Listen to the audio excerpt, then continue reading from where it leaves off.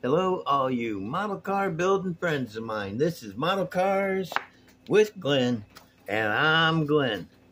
So, where am I? I'm at home. Okay, I'm going to do this from home. Move these and show you my brother's picture, which is cool. It's a nice picture. If I can get it in frame. How about that? He always does these out of this world things. I like them. Pretty cool picture.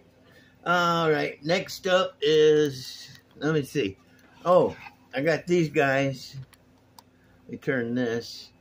Okay, I want to start with a tip. Corvette. Got to get the rear wheel wells hogged out so the tires will fit up in there, right? And not like that. So, I'm going to just knock this interior and chassis out of it. Lay it over there. Here's the deal. What I do to get those tires. First I got to put in my chewing dentures. And then I take and start. Nah, I'm not going to do that. I got this sandpaper. This is one of the vac tires that goes on it. I got this. This is 80 grit because I don't want to be here all day doing this. And I'm just going to put it on there and gently. You don't want to smash the tire down. Gently rub it out like this and keep doing that. See the sand down here? I mean the plastic. Now you got to remember one thing. When a tire hits the ground, it's wanting to go like that. So while you're in here doing this, you got to remember that it's going to try to run off on you. So you got to keep an eye on that. Don't let it run off on you. And see, the thickness of the sandpaper is going to give you the clearance you need.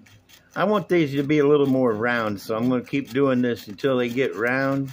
I'm not going to keep doing it right now because that would take up like 20 minutes. But you can see how it's already starting to hog out a little bit. Yeah, that'd be cool. And you got to move it back. I need to work it a little bit here. Also, and this is very important, is to keep putting this guy back in here. Come on, get in there. Stupid car. Okay, because you got to make sure right here. You got to make sure. Let me put the flashlight on to say you got to make sure one more time. You got to make sure you don't go past the edge of your interior dealie here and here, because then you're in trouble. See, it's not showing yet, but if I keep going the way I'm going, it's going to. So, got to get farther up in here with it. Let me see. See, it's already going to fit.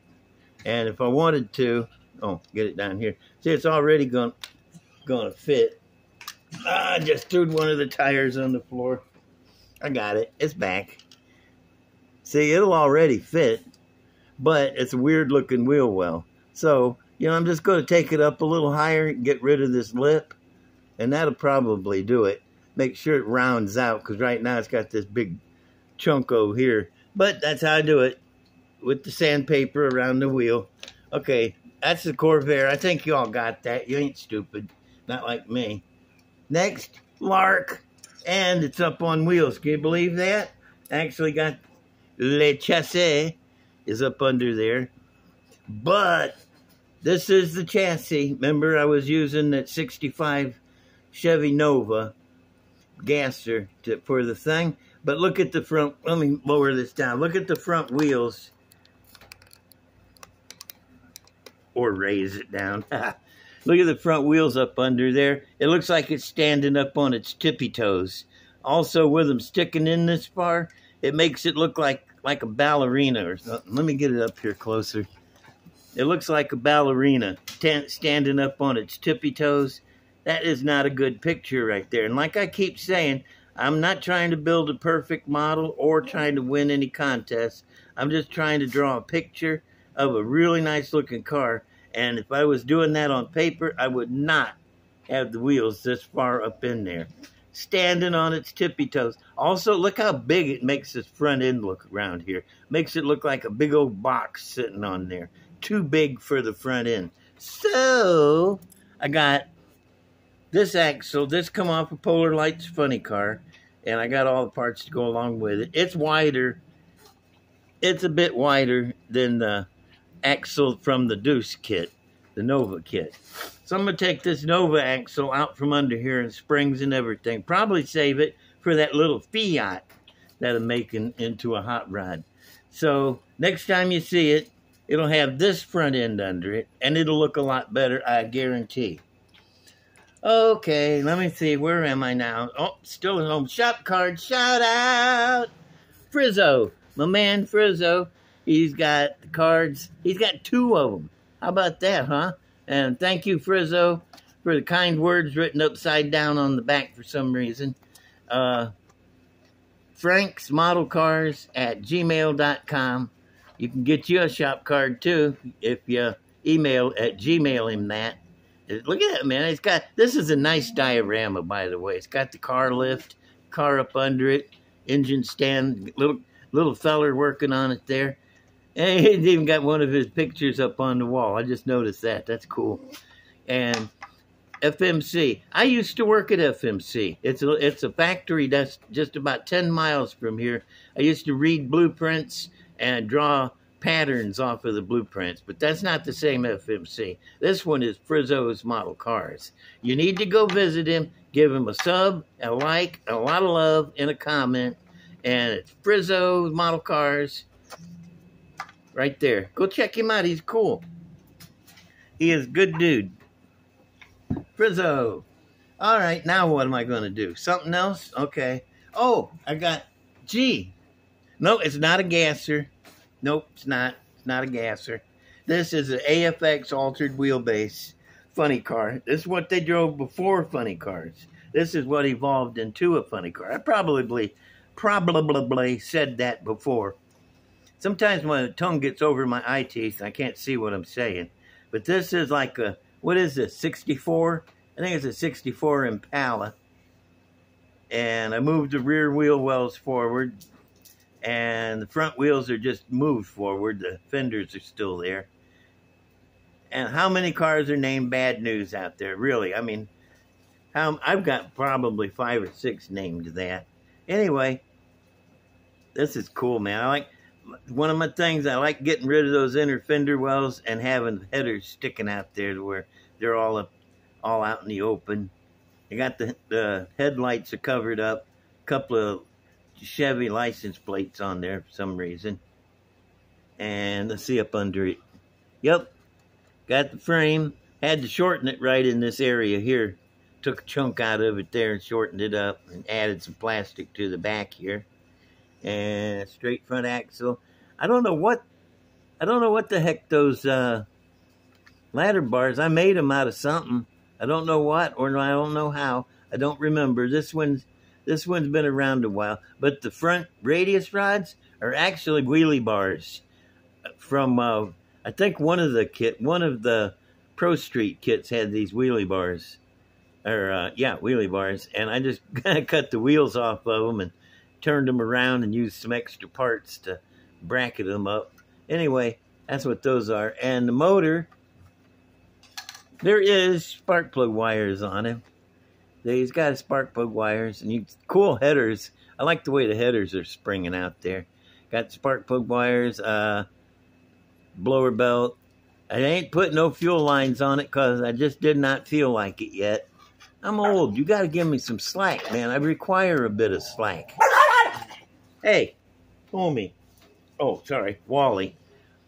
Wally needed up. He's too short to jump up, so I had to help him. So this is my, I'm thinking 64 Impala. It's got opening trunk, but there's nothing back there, so don't look at it. Oh, interior. Yeah, got a cool interior. But you can see, I always put a fire bottle in there because I like it with the instructions on it. How to use the fire bottle. Point it at the fire and pull the trigger. And there's steering and got a little tack in the dashboard. NHRA record holder on top of the dash. Some more decals on the back light. I like that kind of thing. Okay, next. Pro Street time. I don't look too close at the paint on this. When I painted it, it was shiny as anything. But now, it kind of dulled down with age. I don't know why. I really don't. Like the chrome faded away from those rear wheels on that side. On the back, I used stock wheels with the little hubcaps. Make them nice and deep. Because that looks cool. But I don't know why I didn't use the same thing on the front. I got the Kragers on the front, or something like Kragers. Got the big old wheel tubs and a gas tank in the back, because you don't want it inside with you. And I got some seats in there. And there's a fire bottle. There's a tack in there somewhere, I will guarantee you. Drive shaft? Hell no. Dang it. I'm going to have to start going over these things, making sure they got it. Is that a drive shaft? No, that's just a reflection. Anyway, street though, so it's got no mufflers, just straight pipes running out the side, because we ain't worried about, upsetting nobody's feelings. But this is what is this? 68 or 69 El Camino. Pretty cool, pretty cool. Love the stance on this thing. I like the pipes coming out the side there too. That's neat. And the motor sticking up through the hood. Did I show the motor? I don't think I did. There's the motor. This one's got air. How about that, huh? It's got AC on it. Yeah, no plug wires and no fuel lines, because guess why? Because I'm old. I used to put in all those details, but sometimes you just don't see them, and so it's wasted time. I mean, you would see the fuel lines going through the carburetors right there, but I might go back and do that later. Next. Now this one, on the other hand, has got all that. It's got all that stuff. I got the chute on there with the shroud lines coming down, the push bar, and a release handle for the chute. Got the plug wires. Got all the. Let me get it around here. Got all of the fuel lines coming out of the gas tank, going to the fuel pump, going up to the front of the injector up there, and then the two. You see those two lines? They're really bent nice, man. There they are. They're going into the fuel injector there. Yeah, got that. That's pretty cool. Inside, got a handbrake. No foot brake, just a handbrake. Really needed to put some belts in there. The guy ain't worried about falling out. He's got a pretty strong grip. And it got the gauges and switches, steering wheel. No fire bottle. Oh, that's what it's missing. I got to put a fire bottle in it. But this is one that would have run in the early 60s at the drag strip. It's an altered. Austin Coyle used to build motors for John Force. Said, told NHRA, if you want to put butts in the seats, put some altereds on the program. Nope, they didn't listen to him. There's no altereds. But they should have listened to him, because altereds are the coolest cars. Right up there with gassers and AFX funny cars.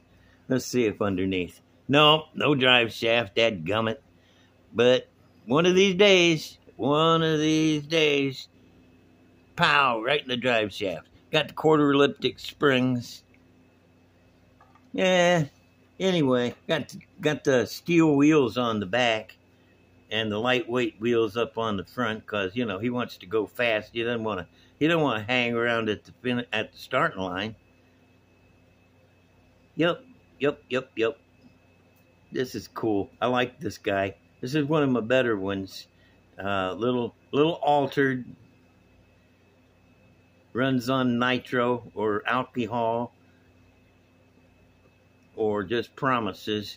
Who knows? This one actually runs on glue, because it's a model. Alrighty. So that's enough of that. Let me see, where am I at? That's about it, really. I got these guys, and I got this guy, feel fit. Yep. Race day, from altered to Pro Street to an early funny car AFX. And I want to say, give me a like, a comment, and especially a comment, and subscribe. I'm almost to the point where I'll be doing the giveaway, so look forward to that. And I'm going to go now. So we'll talk to you later. Bye. Sit, homeboy. Sit. Good boy.